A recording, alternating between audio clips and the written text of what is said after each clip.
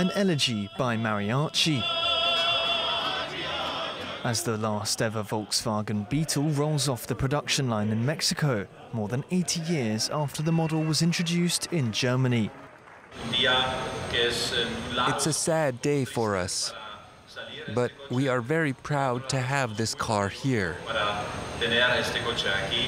The funky compact made its debut in 1938 as an affordable vehicle commissioned by Adolf Hitler for use on his country's new road network. It became a success story over the following decades and was one of the top-selling models of all time, as well as the best-selling import in the United States in the 60s. In Mexico, owners still swear by its quality and reliability.